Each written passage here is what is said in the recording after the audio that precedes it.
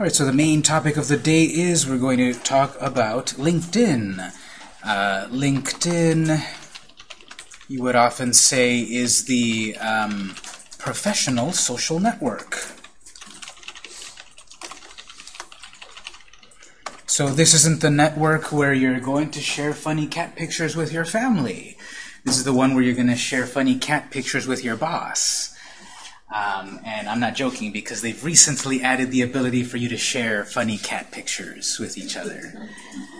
Well, that's them trying to tap into the zeitgeist of the other social networks, in that when you can send each other pictures and little animations and emoji. You do that in Snapchat and Twitter and Facebook. And for some reason, LinkedIn said, me too. And now when you message each other, you could send in literally little cat drawings, but they're professional cats because they've got business suits and hats and a little coffee mug that says boss and stuff like that. So let me put the professional in quotes, because that's a hilarious thing. I remember tweeting about it. This was probably last year, and I said, "Oh, on LinkedIn now I can send I can message Bill Gates with some funny cat pictures." Well, okay, the professional social network. Usually the uses for this one are professional in terms of usually sort of job hunting or network building. Although, of course, Facebook, trying to get their hands into everything, Facebook itself also has various aspects of job hunting, and I'm sure they're going to increase that. You know, all of these companies have to be like sharks, constantly moving or they die. And so Facebook might encroach on LinkedIn's territory soon. Who knows? So LinkedIn, however, has done very well for itself. I forgot to look up the latest stats, but yeah, LinkedIn also has around like 500 million users, 300, somewhere around there. We'll look up the stats later, but somewhere around 300 to 500 million users. Well, that's bigger than Twitter, that's bigger than Snapchat, that's bigger than Pinterest, not as big as Facebook or Instagram, maybe on par with Instagram, not as big as Facebook, not as big as YouTube. Again, we're going to cover YouTube in this class, because a lot of people don't quite think about YouTube as a social network, but it's a social network, definitely, and it is also a marketing tool like everything else that we talk about. So it's pretty obvious. We'll see the aspect of it for the job hunting and the network building. This can also be used as a person or a business. You can have a profile for a person, and you can have a page for a business. I sort of feel that for the business page, I think they need to polish it more than the other networks. I think the other networks, especially Facebook, interestingly, did a better job of setting up business pages on their network, even though Facebook started as a personal thing. And even though LinkedIn started always as a professional thing, they meant it as a person-to-person job hunting networking thing. And I feel they sort of kind of shoehorned in the business aspect of things, the business page aspect of things, and it's not as polished as it could be, surprisingly. So we'll see how that is.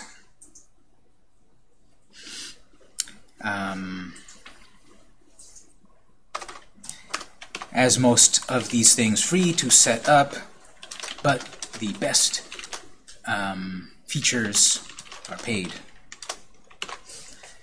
So LinkedIn was one of the first ones to have completely like not exactly ads, but you would pay for the professional version of LinkedIn. And that one's a little more expensive than you would think compared to regular ads and such, but we'll see all of this in just a moment.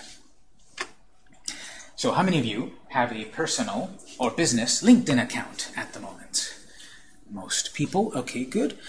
If you don't have one, you'll be able to create one. If you do have one, you can use your current one. But as I've said in previous days, just for the learning process, I would create one, I would make it up, and then we could use it and then delete it, and then whatever we learn from that, you can apply to your real one. So let's go over to LinkedIn.com.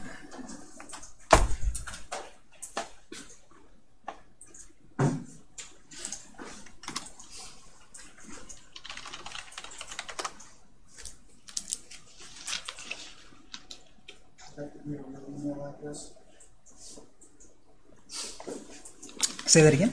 Would it have to be a real email address? No, I believe you can put in a fake one and it will let you get in no problem. But before that, let me just show something here. They change this every once in a while, but I tried to do it and it didn't let me. I was going to show you, before I logged in, I was going to show you that you could look at my profile for a moment. I tried to look at it, but then it says log in. So these networks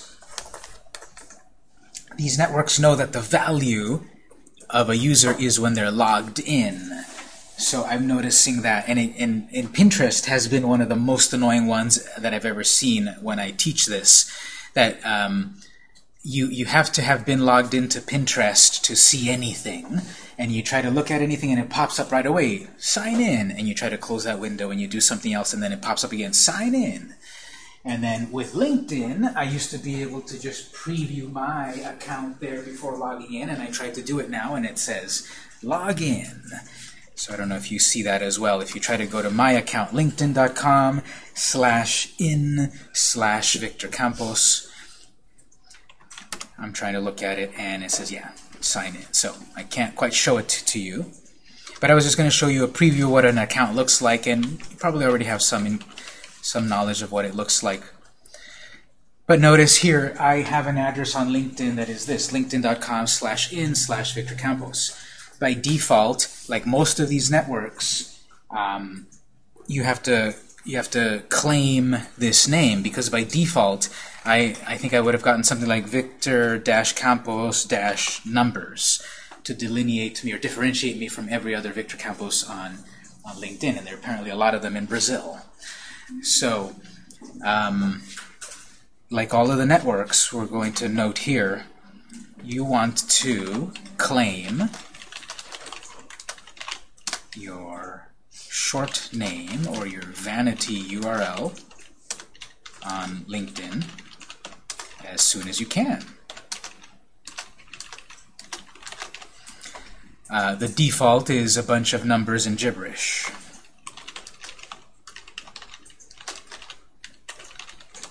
Which won't look good on a business card or an email signature. After all, it's a professional network. So I'm going to show you how to do that. It's not that obvious compared to the other networks. I'll show you how to claim your short name. And when we get into this in a moment, I'm going to say right away, use LinkedIn. I'll just write Lin. Use LinkedIn selfishly. Not selflessly, selfishly. Use this network in a selfish manner. Selfish in terms of what's in it for me, not you. In terms of, LinkedIn is supposed to be a way to connect people to people, like every network. LinkedIn is a way to share content people to people, like every other network. But the difference here is you have to approve the connections. LinkedIn is about approving connections. A one-to-one connection. Most other networks are not. They're a one-to-many connection. Twitter, I can create a Twitter account and I can have 40 people follow me. That doesn't mean then I have to follow those 40 accounts back. I don't have to reciprocate on Twitter and follow those people back.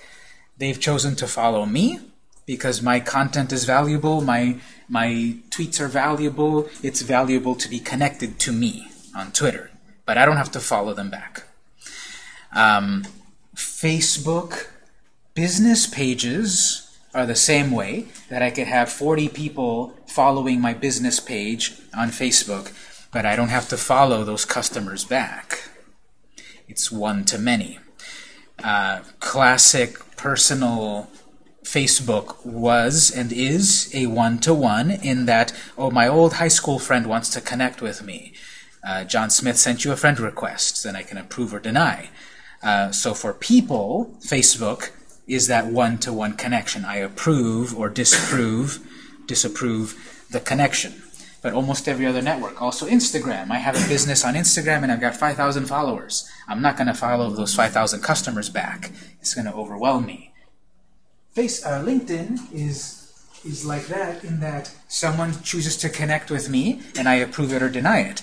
And I'm saying use it selfishly in terms of, is it valuable for you to follow back that person? If not, don't connect or approve the connection. So I showed you my LinkedIn address a moment ago, and most likely if you send me a request, I won't approve it for two reasons. Usually I don't approve the connections of students, because that could be a conflict, especially at the other college where there's actual grades. And if I connect with students and then they're in my class and then we're friends on social media and I give them a bad grade, they're like, why did you give me a bad grade? We're friends. Well, that's one reason I don't connect with students. And the other is, again, I do use it selfishly. I'm not going to approve. I know people that use LinkedIn just like the other networks. I've got 500 connections. I've got 730 connections and friends on LinkedIn. Well, are they really that valuable, or did you just simply connect with your relative because they're your relative? What value does that relative have to you and your business endeavors? You're in completely different spheres of influence, and that relative is never going to buy your product. They already bought it one time as a courtesy, but are they going to be a future customer? No. So unfortunately, then you're in a tough place because you've connected on LinkedIn as a courtesy, but now I'm telling you as the instructor, only connect if it's valuable to you. Well, are you going to keep that connection that's not worth it, or are you going to unfriend them and then hurt their feelings? So just think in terms of future connections. Only approve connections where you are going to profit, or not monetarily always profit, but connections where you're going to profit, and that's in terms of, will that connection help me sell something, spread the word, help me connect to a more valuable connection or person?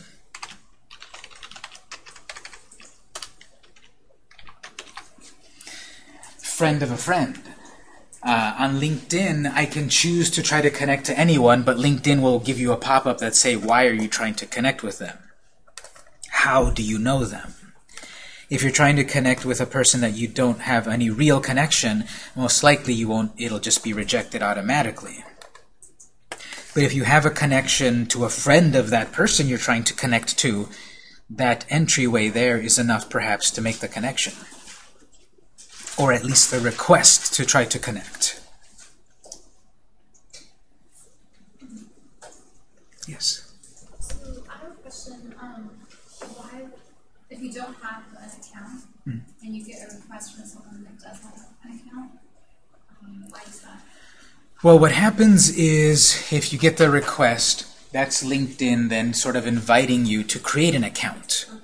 So you get that notification, and if you click to follow the link, it will then say sign in or sign up. Okay. And then you create the account, and then the connection will happen. I have a question. Yeah. How do you determine determine, I had somebody set mine up years ago, I had an intern at my office. Mm. How do I determine whether to set up a business profile or a personal profile? That's gonna depend on how they set it up. But once we sign in here, when I sign in, I'll show you when I've signed in with the personal account, I have a little screen where then I can go view my business account. So if it got set up in that they used one email to create the personal and the business when they're connected, they may have used an email to create the business one separately from the personal one. I don't know. During the break and such, we can take a look. So I don't know exactly how they set it up, but the default is usually you create a personal one first. So you might have a personal one instead of a business one. And we'll talk about how to address that in just a moment. So, like Facebook, you create a personal profile first, then add a business page to it. So a person creates or founds the business, and then you can have other people also contribute to it. And I think the big strength of LinkedIn is the person to the person, rather than a business to a person. I think, and from my experience with clients, I think person to person seems to work a little better. So I'm going to say opinion here. Use LinkedIn person to person instead of business to person.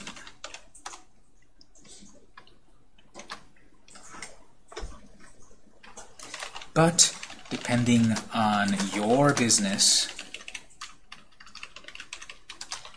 you'll pick the right one. You'll pick the right one as you gain more knowledge of this, of course.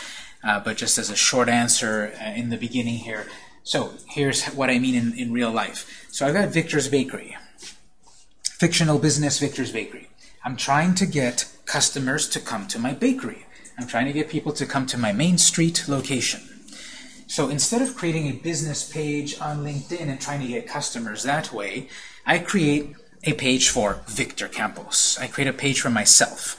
And I'll fill it all out about my business in my personal account. I'll show you how in a moment. But then I use myself as sort of like, I'm the advertisement. I'm what's trying to sell people on coming to my business. I'm using myself as the spokesperson for my business. And therefore, I'm using myself as a person to try to connect with the people that could be the customers. Instead of trying to get the Victor's Bakery page to connect to customers, well, I'm look at it on the other side. I'm a person. I don't care about this business trying to market to me. But maybe I will care about a person trying to market to me. I'm seeing that Victor Campos, the owner of Victor's Bakery, is connecting with me about their business. That might work more depending on various factors, but that might work more person to person instead of a business to a person.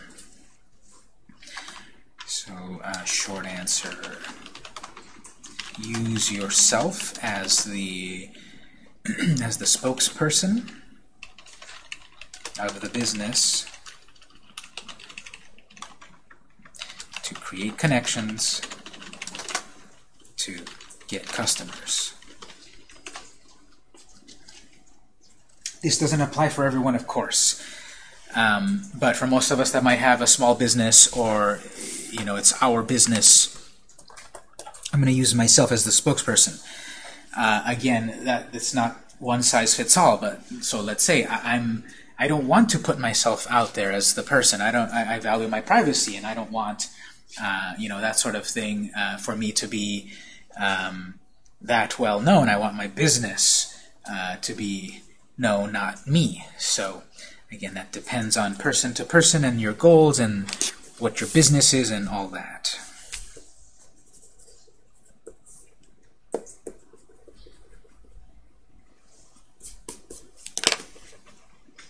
Yes? This is person to person. Is there a way to do I'll use the word post, to a group. So if I want to target small CPA firms within the adult my consulting services too, is there a way for me to create content and then get it all of them? LinkedIn does have groups. LinkedIn has groups like Facebook and communities like Google+. So yes, as a person or a business, but usually as a person, you're going to get into these groups of CPAs, of, tech workers, whatever, and congregate on a topic and talk about it and post and try to build connections in that group, yeah. And it's going to be very similar to Google Plus in terms of these are moderated and have rules. So you can't just join, I can't just join 7 communities all about food and start posting my stuff there right away. I probably will get my content deleted, or I will get kicked out of the group because I didn't read the rules, I didn't introduce myself, I'm just being way too salesmanship about it. But LinkedIn does have groups that we can use, which I think are very valuable. And they... Like Facebook, multiple business page per personal profile, or? Yes, you can create multiple business pages connected to one personal profile, yeah. Available in... And then schizophrenic transition. What? Schizophrenic transition and multiple people. Now again, yes, you can be multiple people, but remember, all of these rules that no one reads and everyone agrees to basically says you're not going to abuse it that way. Well, the multiple businesses. I mean, CPAs. Oh, sure, yeah. So Yeah. Yeah, I'm just being a little glib, but yes, yeah. And they are available in getting connections. Different entities. So different business personalities. Different DBAs. Okay, and I'll just put it up here as well. One personal profile can have multiple, can have or manage, can create or manage multiple business pages. So it really is like a professional Facebook. Yes, with a professional cost. Business pages cost, or is that business? No, it's all free to set up, but just like Facebook, you get the most out of it when you pay. And then the prices on Facebook or LinkedIn are a little higher than those kinds of prices. Okay, so here's what we'll do.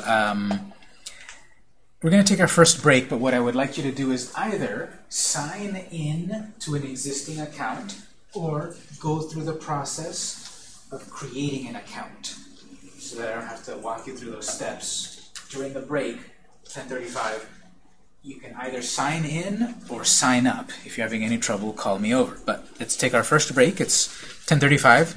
We'll be back at 10:45. Either sign in or sign up for an account.